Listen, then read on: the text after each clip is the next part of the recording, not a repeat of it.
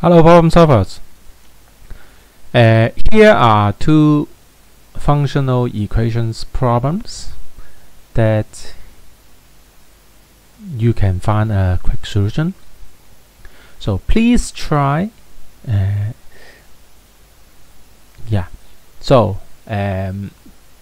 look at the top one. So we have find all functions that f of x plus y equals f of x plus y. Okay. So first of all, whenever you are solving a functional equation problems, usually you try plugging in 0. In this case,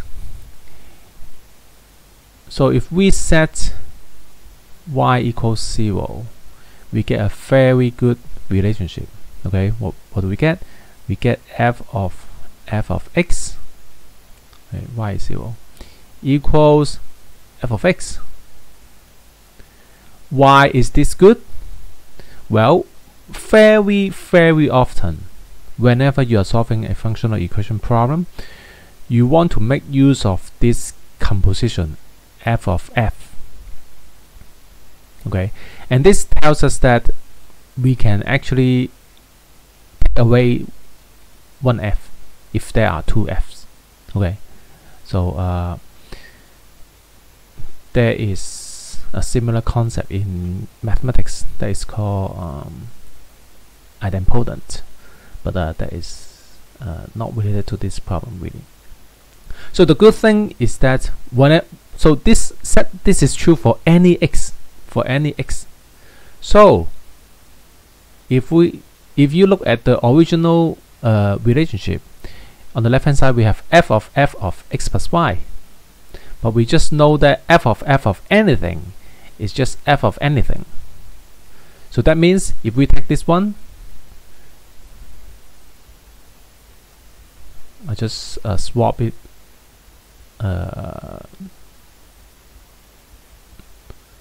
This tells us that this is f of something. It's just that something. So obviously, we can cancel the y, and we are left with f of x equals x for all x. For all real numbers x. Okay. So if we have shown that if f satisfies this, f must satisfy this. Okay, so you can quickly check that indeed this function fx equals x satisfy this. Okay, so that is our, so you can check. Okay, fx equals x does indeed satisfy this.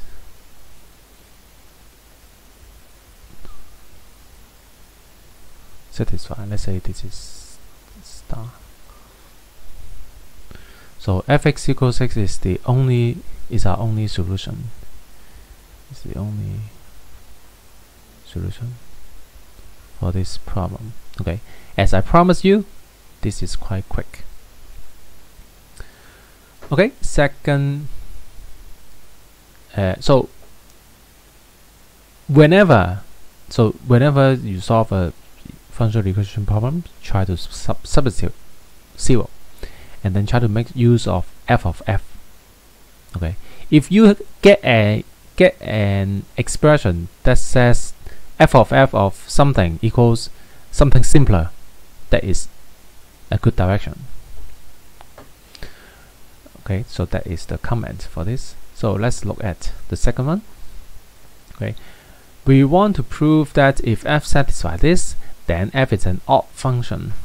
So if you don't know already, odd means f of negative x is negative fx. Okay, so let's try to solve this problem. One of the properties of odd functions is that f0 must be 0. Okay, it must pass through the origin. If you plug in 0 here, okay, you'll see it gives you f0 equals 0. Okay, so that is one of the things we need to prove. We need to show that f0 is 0. But if that is true, if we can prove that, then this question is very simple. Just plug in x equals 0. Okay, if set x equals 0, this is f0, which is 0. So we have f negative y is equal to negative fy. That's what we want to prove. Okay, so once we know f0 is 0, we have finished this problem. Okay, so our goal is to prove f0 equals 0. And naturally, we want to plug in x equals 0 or y equals 0, right? So let me begin by setting y equals 0. Okay, what do we get? We get f of x is x minus f0. Okay, just as I commented above, whenever you see this expression f of x equals something simpler, make use of it. Okay, so in particular, if we set x equals 0 here, okay, in particular when x equals 0, we have this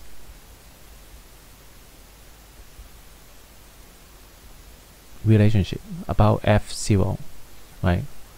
Remember, we are trying to prove f0 equals 0, so naturally we want to have something about f0.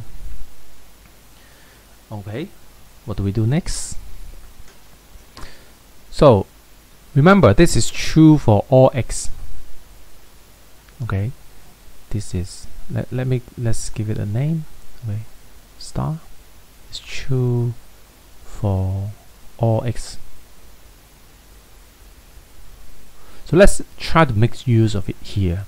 Okay, this says f of whatever is whatever minus f0. Let's take this relationship, apply f.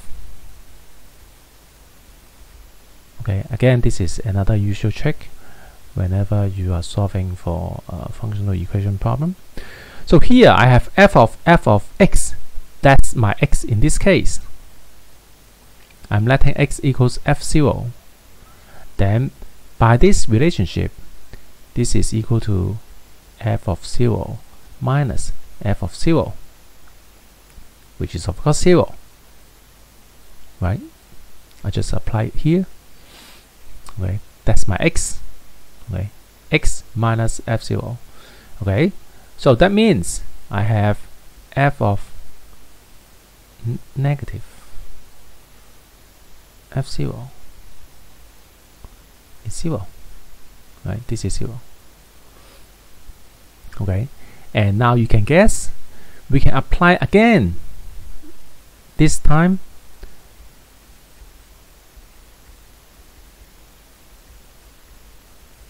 okay, I apply f to both sides again, and now in this time this is my x. Okay, f of x, so this is equal to x minus f0. Okay, so all together, so let me write nicer. So that means negative 2 of f0 is f0. Of course, that tells us f of 0. Okay, so once we have this, then just plug in x equals 0 here. So set x equals 0 here, we get f of 0 minus I is 0 minus fy, which gives us f of negative y, which is true for all y. This proves that f is an odd function. Okay, so whenever So the key lesson in these two problems is that, first of all, try plugging in 0 to simplify things. Second, make use of f of something equals something simpler. Okay, and you can apply it again and again. So let's end it with a difficulty score. I think this is around 2 or 3 out of 9. Let's say 2 out of 9. And the character is Moegi.